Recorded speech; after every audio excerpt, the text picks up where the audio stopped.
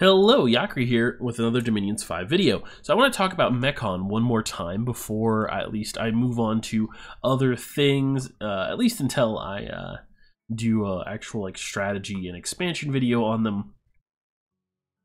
Because I want to clarify a couple things that I got wrong or missed. The big one is that they have this special yearly event, right? Every year, in any city where you have an Epiphore or Ep4, I'm totally pronouncing that super wrong, but every year in a city where you have one of those guys, right, this event happens where your Helot population is culled, you lose 300 population, and your unrest is reduced. I'm pretty sure the unrest reduction varies depending on how much unrest you have, and as long as you have a decent amount of unrest, which you probably will, because you generate unrest in your forts, it's better than patrolling, actually, for reducing your unrest. Now, if you don't have one of these guys in your province, you will actually gain unrest, additional unrest. You'll get a different event. That's at least what one user said in Dom4 mods form, although I hadn't seen the event. I don't know if it's an actual event or if you just keep gaining unrest, because I hadn't seen the event for not having one. You also get this assassin out of the deal. And these guys will have experience. Excuse me. Damn, I can't get through one of these without coughing right now. This guy will have experience based on the amount of units that they kill. And they will kill some of your units that are not patrolling. Some people said they would kill all of your dudes. But I have left a bunch of these guys just in the garrison in order to... on this game, I've gone through a ton of turns, let them passively gain XP, so they would get promoted to Neo-Demode status. They don't all die. That's what I'm getting at. They don't all die, but some of them will be killed by these guys, and they gain experience based on the units that they kill. At least I think it's in some way scaled on that.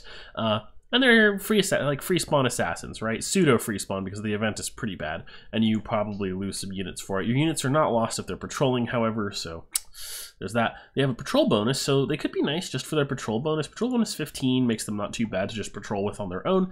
You could use them as free spawn scouts, and you could use them to bully perhaps human nations. Of course, these guys are going to have a hard time assassinating other giants or mages once they have decent research, right? Because they're kind of shit overall, honestly. Like, good combat stat line, but no protection, unless you give them equipment, at which point they're not so free, right?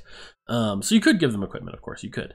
It's just that as soon as you're putting 2 magic items on these guys to make them good, that's kind of expensive, actually. So keep that in mind. But yeah, overall the event is pretty good at reducing unrest, right? Minus 38 unrest for 300 population loss actually isn't that bad. And it's certainly better than having an event that increases your unrest. So you want to keep an Ep4, I think it's Ep4, around in your provinces so that your income doesn't go to crap. And so that you get your free spawn instead of just more unrest. Now let's see. What else am I forgetting? Oh yes, the promotion stats. I didn't go over the actual stats, which I should have. Someone in the comments of my video actually listed the stats. It was... Fire Daemon. Is that the same Fire Daemon from the Giant in the Playground community? If so, hi. He said that they just get +4 morale. Yeah, I took a look at that, and that seems to be the case, unless I made a mistake double checking it. They just get +4 morale, which is, actually not. Is it +4? Yeah, it is +4 morale, up to basic morale 10. It's only +3 morale, actually, isn't it? Because they start at 7, I think. It's actually even less than he said. What he said. For these guys, these Helot peltists, yeah, 3 morale. And that's not bad. I mean, their morale is terrible normally. 10 morale is actually okay, but it takes a decent bit for them to promote, and it's a bit lackluster. I wish they gained some other bonuses. So I'm a little disappointed in that overall. But what you gonna do? It's neat that they have it at least. And their human infantry are actually still pretty good overall for being just so cheap for the quality of their gear and having a basic malicious stat line at 8 gold, other than the crappy morale. Excuse me. Okay, let's see. Was there anything else I wanted to cover? I think that's the main things that I didn't get last time that I wanted to clarify. Oh, they have a national spell. Now, the national spell, as I recall, is not very good. Where was it under? Under Conjuration? Shoot, I forget. I should have double checked, but I actually forgot this was one of the reasons I was making this video until just now. They also get a national weapon that they can craft. They get the same. They can craft the spear that the Polemarch has, and there it is. It's not very good. That's the long and short of it. But they get it, which is cool, flavor-wise. Let's see. The Will of False Pretenders. Yes, your Dominion gets a conflict bonus. Now, this is the nice thing. The recruitment limit in the Godslayer's Dominion is increased by 1. Oh, that gets into the other thing. Now, I didn't double-check this, but I had another game. Oh, no, I did double-check this. Okay, so, unless this has been... No, there haven't been any patches. Yeah, okay, so, your recruitment limit, and this is something that actually... probably reduces my view of the nation even farther. Your recruitment limit of these guys is 4 in your capital, right? But in your other forts, it's only 1 per turn, right? Really terrible, right? So that's the gigantic hoplites only being 1 per turn is pretty rough in your other provinces, on your other forts. Yes, so the actual spell that you get, the enchantment, the increase in Dominion conflict bonus is not that great. Unless you do something crazy like you cast that when you already have like 9 Dominion baseline and a bunch of temples, you're probably not going to be really pushing anyone's Dominion in. Although that could be like a kind of a nice, weird strategy to do with an immobile pretender and a scales build, just to kind of fuck with people like me who like to take 4 Dominion and get a little chancy with things, right? Yeah, that could be kind of neat. But the real nice bonus is that recruitment limit increase, right? So that you can recruit two guys per extra fort, right? Now, it's think of it this way, it's doubling the amount of giant units you can recruit. But that spell is so late to cast, and it's such a pain in the ass to get to, I'm not really sure that's ever realistically going to happen in most games, or really be worth it. And then let's look at that weapon on the... this guy. So the Godslayer Spear, the reason this is not that great is basically because, I mean, this is theoretically good, but it's only versus Sacreds and Gods. Theoretically, I could see a reason to cast that, or craft that specifically to put on your Elder Cyclopses to take down a god, right? Like specifically if someone has a combat pretender that they're using to protect themselves early. And I'm not sure what really maybe Marverni would be a nation that would do this, but there's probably a couple nations that would take an early age like combat pretender to sort of protect them from being rushed. And what you could do as Mekone in particular is you could then rush them, right? You could just say fuck it, you know, you get a bunch of gigant hoplites, you get some Polemarchs, just you straight up just recruit them, you don't put any gear on them, you just have their alteration researched and conjuration researched and their Godslayer spears, and you go in and you fight their god and hopefully kill it, right?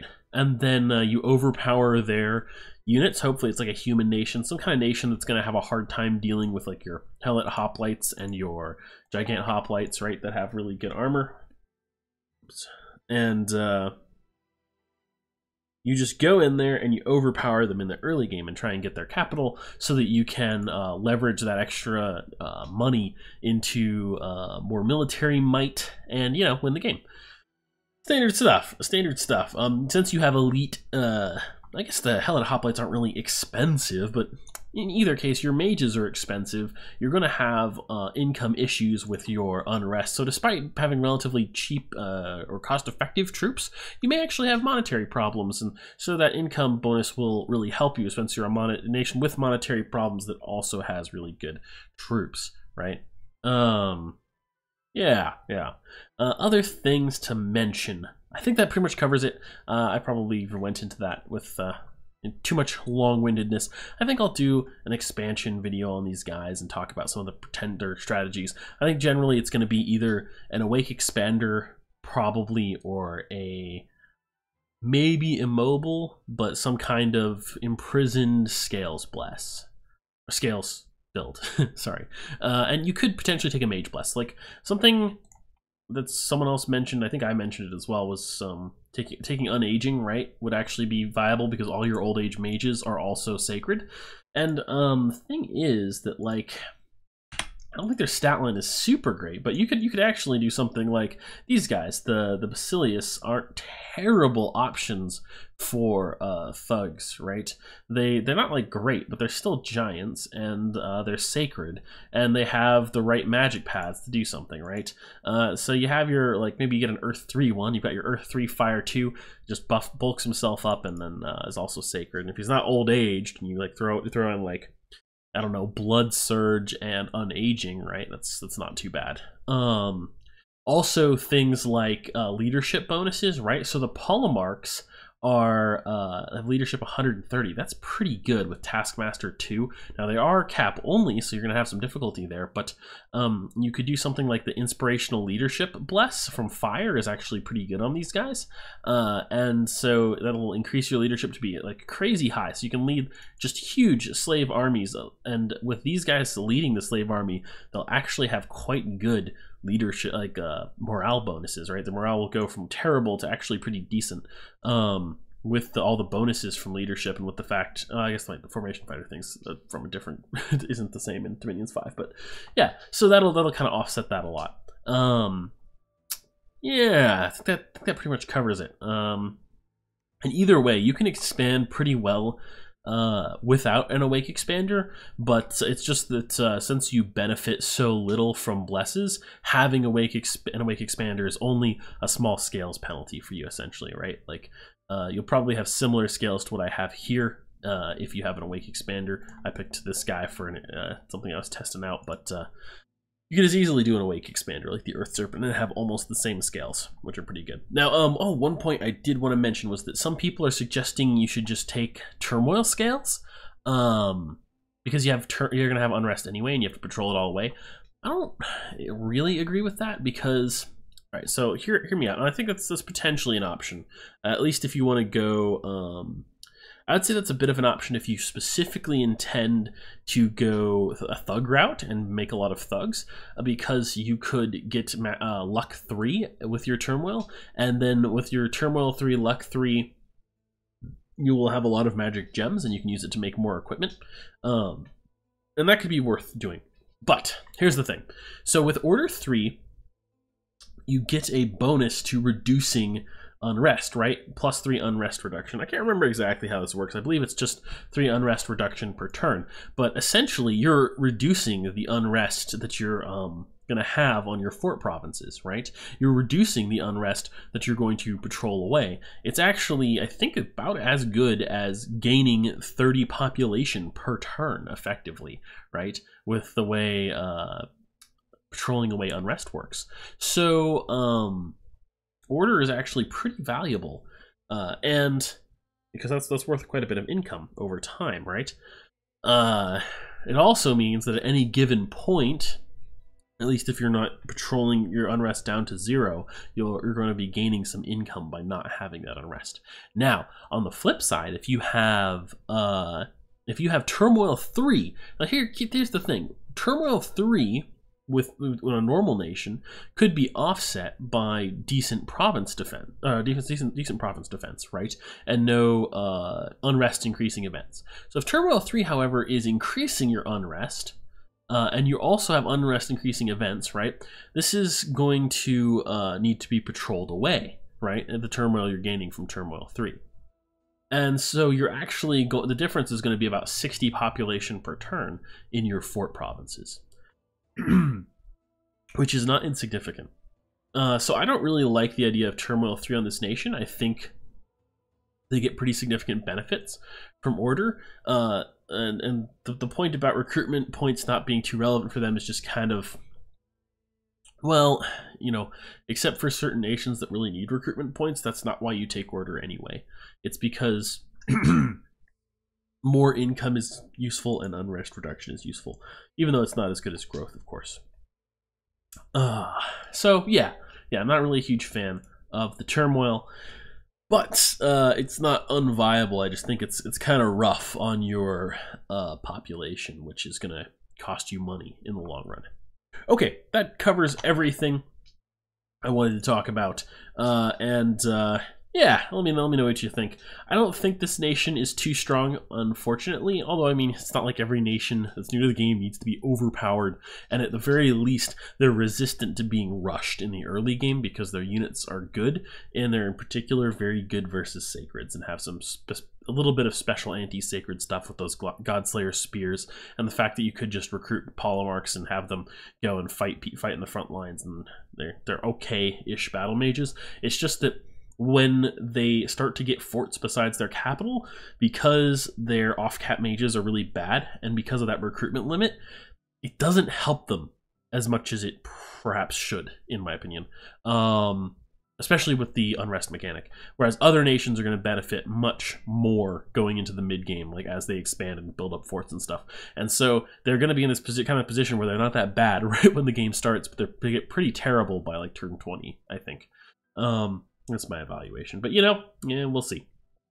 All right, Yakri out.